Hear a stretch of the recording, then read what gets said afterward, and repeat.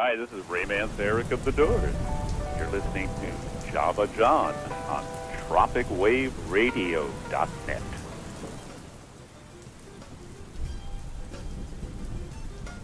Okay, welcome back, friends. You're tuned into the Acoustic Record on TropicWaveRadio.net, and how excited am I? I've got Ray MANZAREK on the line. Hello, Ray.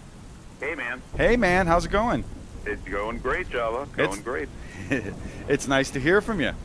Good to be with you. I've got to tell you that it is an honor because in my mind, and I'm sure in many other minds, growing up in the 60s and 70s, the Beatles, the Stones, the Dylans, the Doors, that was it. You guys are the guys that shaped the generation, so I am truly honored to have a chance to chat with you here for a little bit. Hey, well, thank you, bro. And happy 40th anniversary.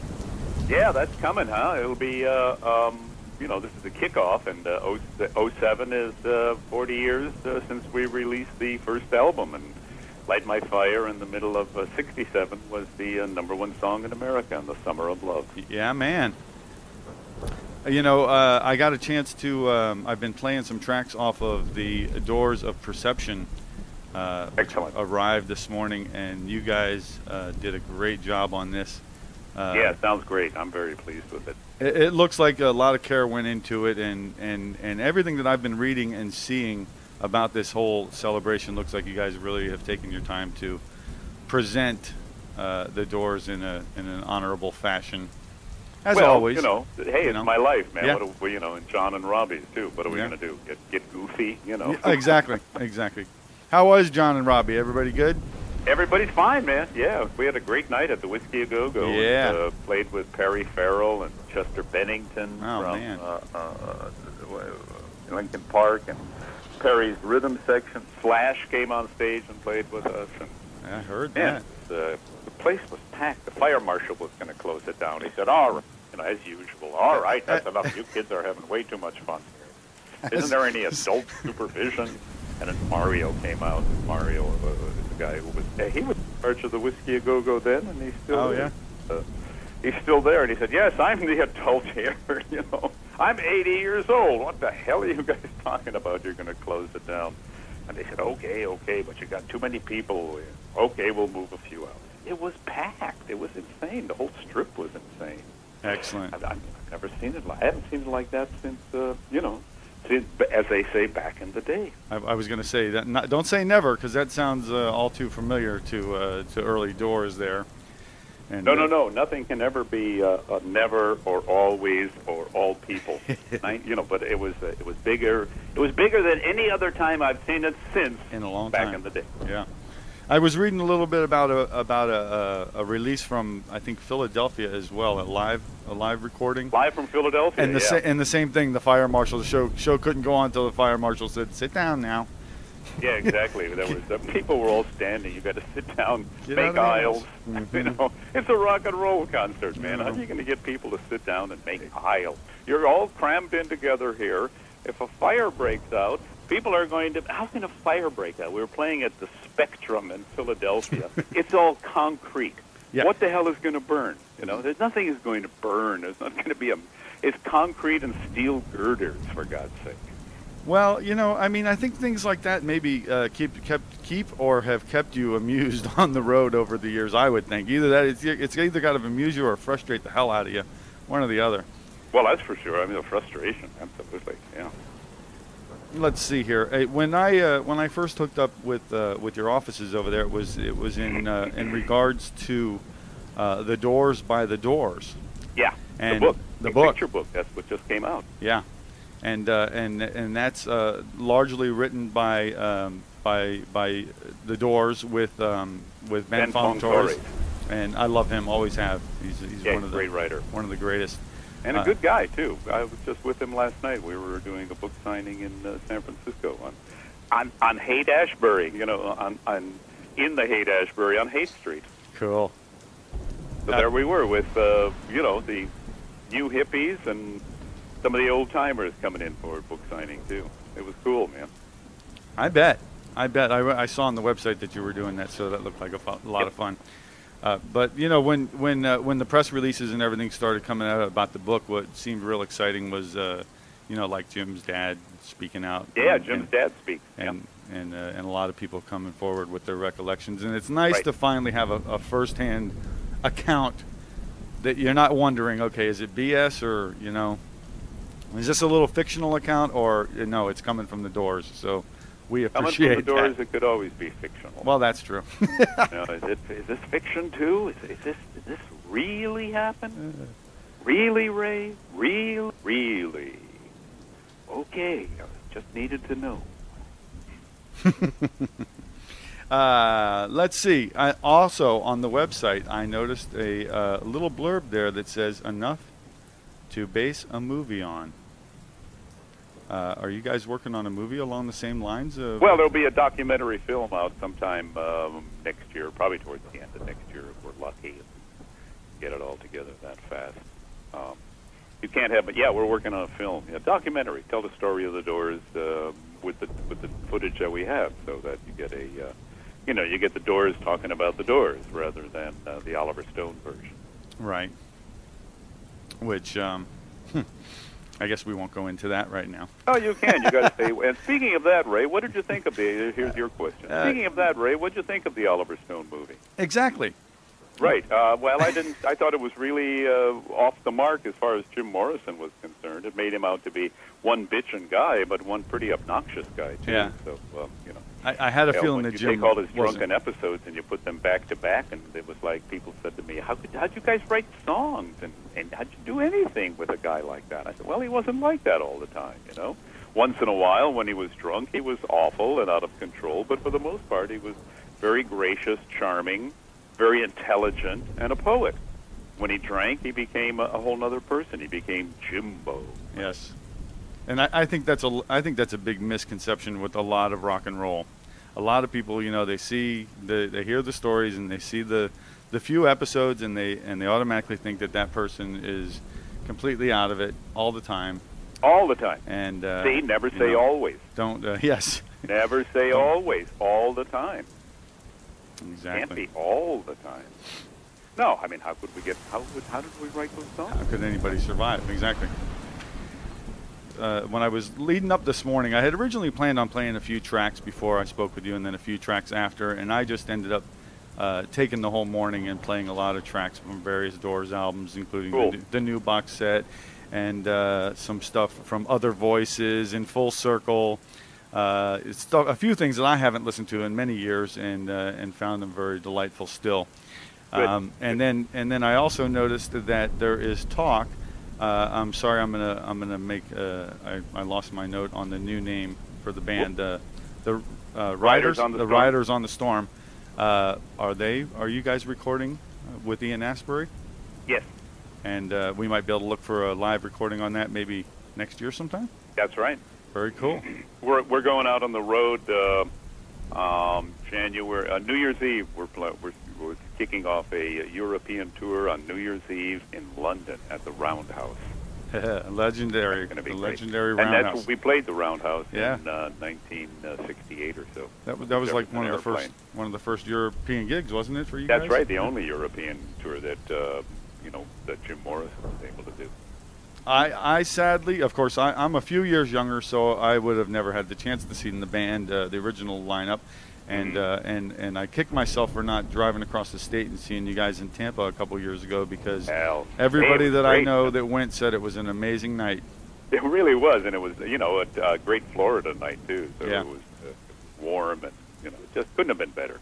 Well, so I hope. Yeah, Ian Astbury is terrific, great singer. I thought he was a very good choice. I'm not 100% familiar with his work, but I always liked his voice, and I think you had him on the special when you had all the different artists on that TV show, yes.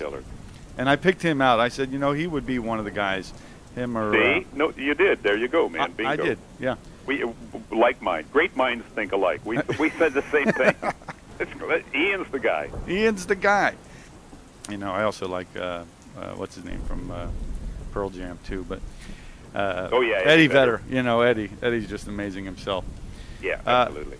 So what else is going on, Ray? Ray, you're Does there have to be more? I don't know. Isn't that enough? Are you ready to go? I've got a new book out. That's where I was. Wrote a book. Yeah, I was leaning toward the book. Fiction this time. It's a supernatural story of the supernatural set in the Civil War. Cool. Great ghost story. About 200 pages, quick, easy read, and it's called Snake Moon, and it's really good. If I do say so myself. So this is my third book. I've got my autobiography, Light My Fire, My Life with the Doors, telling the Doors story, the story of LSD and where Jim Morrison came from and how, the UCLA Film School, I don't go into his family background. That's not important to me.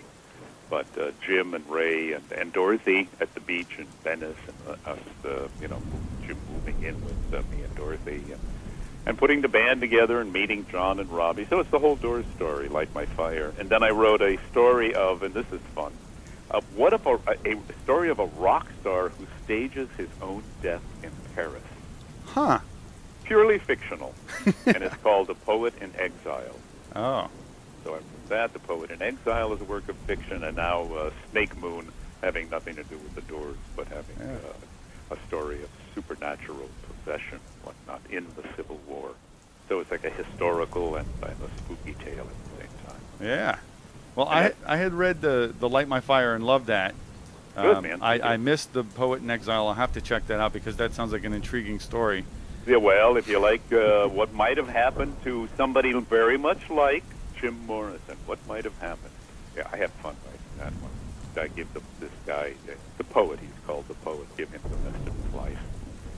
And Snake Moon is a great spooky, now that we're coming up into the dark time here, the winter solstice and whatnot. Be a great book to read after Christmas.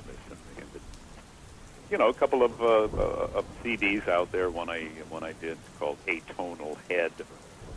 Atonal Head. With a guy from a trumpet player, composer, goes by the name Baal, B-A-L, that's it. And it's all electronic music. Nice. And so anyway, got a bunch of stuff out there. Folks who are interested in all about Ray could go to either thedoors.com and or raymanzarek.com. Yeah? Yeah. And find out all kinds of stuff on there. You guys, the website for The Doors is absolutely beautiful. Good, cool. Thank you. Good, thank you. Let's see. I wanted to talk to you about some of the tracks that are on the Perception. Yeah. You Need Meat, Don't Go No Further. That's you on vocals, isn't that? That's me. That's you. Muddy Waters song. Love that one, and then Orange County Suite. Orange County Suite is Jim at the piano at the time of the poetry session that he did, reading his poetry on his last birthday, December 8th, 1970. He just went into the recording studio and started reading all the poetry. Then he sat down and just played that chord that he knows on the piano and sang Orange County Suite about his girlfriend Pamela. And then we expanded on it and completed it for him. And that was the same night that the poetry from the American Prayer came out. Right, An American Prayer, all that stuff from An American Prayer. Played a number of bits off of that today, and again, after not hearing that in a while, that's just a wonderful piece. That whole thing is just... That's a great album. A lot of fun. I highly recommend An American Prayer to people. Oh, yeah. That's a headphone. Put your headphones on, get yourself a glass of wine, and if you drink wine, get yourself a beer. If you're younger, you can have a beer. If you're older, maybe you drink a little wine. And if you want to do a doob, that's up to you. That's up to you. I guarantee you. Put your headphones on and listen to An American Prayer. That will really take you on a journey, because that's what we tried to do. What John and Robbie and I tried to do is make in effect, a journey for your ears. Nothing to do. You've got to close your eyes. There's nothing to see. The images of what Jim is talking about, what we tried to construct, will all take place behind your closed eyes. Oh yeah, I remember the day that came out. Mm. And I remember sitting and listening to it with my friends and our parents. Wow. There was a couple passages in particular that threw the a parents, dirty. but it was fun. Parents should not listen to it. But Adults should not listen to those dirty words. And here we are. Now we're the parents, So. Yeah. Well, we can listen to it because we listened to it back then. So. They were okay with it, but it was a little shocking. I'll bet it was. Ray, Ode to my C word. That's right. What happened when that came out? That was the one when the plates fell. Whoop! The hair stood up on end. Ode to my, and we won't say it. Ode to my C my word, wee-wee. sore and crucified. That is my cue for a break. Ray, will you come back with me for just a couple more minutes after this break? Thanks, bro. Ray MANZAREK, ladies and gentlemen, we'll be back right after these messages.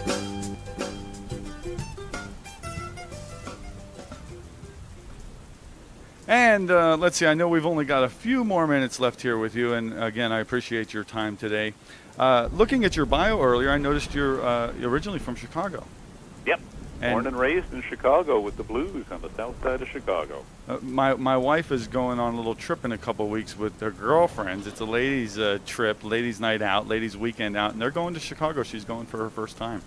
Well, that'll be fun, man. Great museums. The Art Institute is there, and Field Museum of Natural History, and good shopping on Michigan Boulevard and North Michigan Boulevard, and then at night they can go to the whole the blues, catch all the blues clubs down there on the near north side. They should have a lot of fun. I think they will. They're all very excited. Anyway, that's I guess what's we'll going find on out. in Chicago. Yeah, cool. And now you're no longer in Southern California. You're up in Northern California. Yeah, moved up to Napa, up in Northern California, living in wine country. Beautiful. Semi-retired up here, although I've been semi-retired, since I graduated from UCLA. The more retired you get, the busier you are, huh? Oh man, we've got 2.5 acres up here. It's a lot of work. Vegetable gardens and fruit trees and fish pond out there with lotuses and all kinds of water plants, water lilies, and just taking care of them. Chickens. Very cool. Chickens laying eggs and doors gigs and doors stuff to do, and riders on the storm, MANZAREK, Krieger, and Ian Asbury. I sure hope we make it down to Florida. I do too, because I won't miss you guys this time. I'm not sure what the schedule is, but we're playing Europe, although I don't know about going to Florida in the summertime. I know. We get passed over a bunch of times, but it's it's getting better than it used to. Hot in how many ways? Man, outdoor gigs. I mean, Florida's great to play outdoor gigs. Oh, yeah. We're going to go over to Tampa tomorrow night to catch Aerosmith outdoors. It's been a while, and I love the recording that Steven did with you guys on that tribute album. That was great. Yeah. Stoned Immaculate, it's called. Yeah. Tribute to the Doors by a whole bunch of bands. And that's where the TV show came from, the VH1 Storytellers. It was a bunch of the guys who were singing on the tribute to the Doors, and we did it live with the Doors backing up Scott Stapp and Scott Weiland and Perry Farrell and then Ian Asbury. Yeah. When it came time to go on the road, Robbie and I said, "That's the guy, man. Let's get Ian." And off we went, and we're still doing it, and it's just better than ever. They are loving it. We're getting close to time up here. Okay, bro. And I very much appreciate you giving a shout today, Ray. And my pleasure. Happy anniversary to you and all the guys. Thank you. It's really been a blast talking to you, and maybe we'll get to do this again sometime. You got it. And listen, everyone, have a great Thanksgiving. Oh, you too. Oh boy, 2 days to turkey. Yeah, man. 2 I am days so excited. I'm until really a week of looking turkey. Turkey. I haven't had a turkey since last Thanksgiving. I'm all going to right. start eating more turkey. I'm dying for my turkey, mashed potatoes, and gravy. Dorothy makes a great turkey. So happy Thanksgiving, everybody. You too, brother. Thank you again. Okay, bro. Take care. Bye. Bye. Bye-bye. All right. How exciting is that? Ray MANZAREK of the Doors here on the Acoustic record. We're going to go out here with some stuff from the American Prayer, and I'll be right back with you. All hail the American night.